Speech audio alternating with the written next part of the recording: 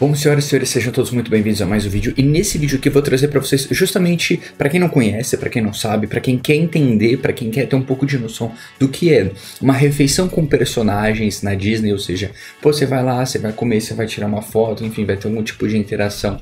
Tem muita gente que tem não só pessoas mais velhas que querem ter essa experiência, mas que tem criança, tem filho, tem filha, enfim, e acaba tendo essa vontade de conseguir criar essa imersão, essa interatividade diferente entre a criança e o personagem aqui naquele respectivo ambiente, né, propriamente dito. Então eu vou compartilhar aqui com vocês, nesse específico caso, eu vou trazer um ambiente que você pode fazer essa refeição, que você pode sentar, comer, etc. Mas ainda assim vai ter esse contato com os personagens no Parque Animal Kingdom. Para quem não sabe, o Parque Animal Kingdom é um dos poucos que tem essa temática dos personagens totalmente voltada para o ambiente, entre aspas, selvagem, para a natureza, esse tipo de coisa. Então, vocês podem reparar que toda a vestimenta deles é super característica, tá? É um dos poucos locais que você, em boa parte do ano, você vai conseguir tirar foto com o Mickey e com a Minnie juntos, né? Geralmente é o Mickey de um lado, a Minnie de outro, em ambientes distintos, enfim. Mas nesse parque não. Nesse parque existe um espaço, não é nesse vídeo aqui, não é nesse restaurante no caso, mas tem um ambiente para fotos específico lá no Animal Kingdom que você consegue tirar foto com o Mickey e com a Minnie juntos. Isso na grande maior parte do ano, né? Existem, claro, locais que você consegue também foto com os dois juntos, mas aí são em momentos específicos, em alguma temporada ou por conta de algum feriado, algum evento, enfim, algo do gênero.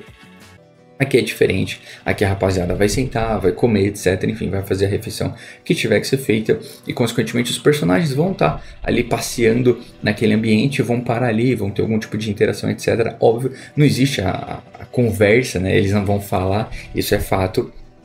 Mas o gesto, enfim, né, toda a movimentação propriamente dito, isso de fato acontece. E o intuito aqui justamente é trazer para vocês aqui um pouco do que de como funciona, só para vocês conseguirem realmente olhar e ver como que funciona esse fluxo. Vocês podem ver que nesse momento aí de gravação o restaurante está super tranquilo, não está muito cheio, não está totalmente abarrotado, então as pessoas conseguem de fato parar, comer ali o que precisa comer, enfim, mas também nesses intervalos, nessas janelas de tempo, os personagens vão passando, vão tendo essa interação, vai tirar uma foto, enfim, vai ter um contato, né? Vai criar algo mais lúdico ali para quem tá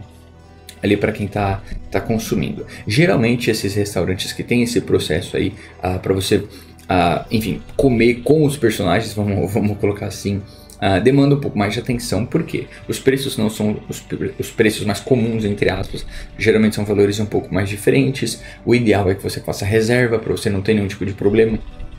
A grande maioria, inclusive, sim, é interessante que tenha essa reserva, tá? Bom, muito por conta, claro, da questão do volume de pessoas, do acesso de pessoas, que ele obrigatoriamente precisa ser limitado. Uma das coisas que eu vou reforçar aqui com vocês nesse vídeo, e que eu não vejo até tantas pessoas comentando sobre, eu acho que é muito importante sim, que deveria ser comentado, é justamente a questão de como funciona o contato com esses personagens. Alguns personagens eles ficam sendo acompanhados por um guest member, ou seja, por um funcionário da Disney, outros não, outros eles ficam, entre aspas, andando sozinhos. A questão principal, o ponto principal, é justamente que você não pode simplesmente levantar ali da sua mesa e ir na direção do personagem, parar o personagem no meio do caminho, esse tipo de coisa. Não, existe ali um certo roteiro pré-pronto, vamos colocar assim. Existe já algo combinado, vamos colocar assim, entre os próprios personagens, enfim, a Disney de modo geral, claro, para que justamente não vire bagunça, não vire zona. Nesse caso aqui a gente consegue ver que é um restaurante estilo buffet, ou seja, você vai lá, você vai se servir, senta na sua mesa, come e assim sucessivamente. Então os personagens vão caminhando entre as mesas, enfim, ali entre o pessoal. Eles vão fazendo essas pausas, vão parar, vai ter esse contato, essa interação com as pessoas, mas numa certa ordem, num certo fluxo. Ou seja, para não virar bagunça, para não levantar um, vai aqui, levanta o outro, não sei o que. Não, isso realmente não é o intuito, não é o foco. Que isso aconteça, muito pelo contrário, é para manter toda a galera, principalmente ali sentada, cada um nos seus locais, etc. E aí os personagens vão indo, vão tendo esse tipo de interação, esse tipo de coisa, tá? Porque realmente acaba tendo a necessidade de fazer isso. Se não pensa, todo mundo deixa ali as crianças levantando, não, vai lá, não sei o que, cara, vai virar bagunça. Alguma criança ali pode acabar, puxando alguma coisa da roupa daquele personagem, enfim, criando alguma situação um tanto quanto não muito boa, vamos colocar assim, para aquele contexto. Então, desde que a rapaziada ali respeite, né, esse ponto, respeite essa questão da bagunça para não virar zona, vai ficar super tranquilo, vai ficar de boa. Quando o personagem ele tá andando ali próximo, então com a galera respeitando toda a questão do fluxo de personagens e etc, ele funciona muito bem, vai dar para tirar foto, vai dar para filmar, vai dar para ter interação mais específica, ou seja, algo mais exclusivo ali, tudo rola super tranquilo, super de boa. Claro que nesse contexto aqui o restaurante estava extremamente vazio, existem outros casos onde está muito mais cheio, então o tempo vai ser um pouquinho mais curto para cada pessoa, mas de modo geral flui bastante.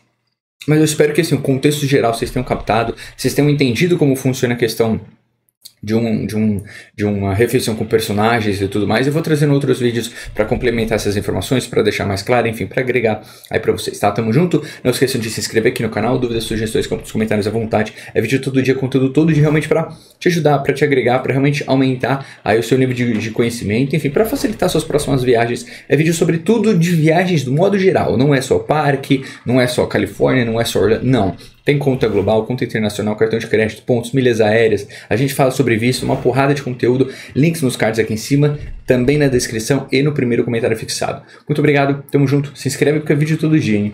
Até mais, eu fui.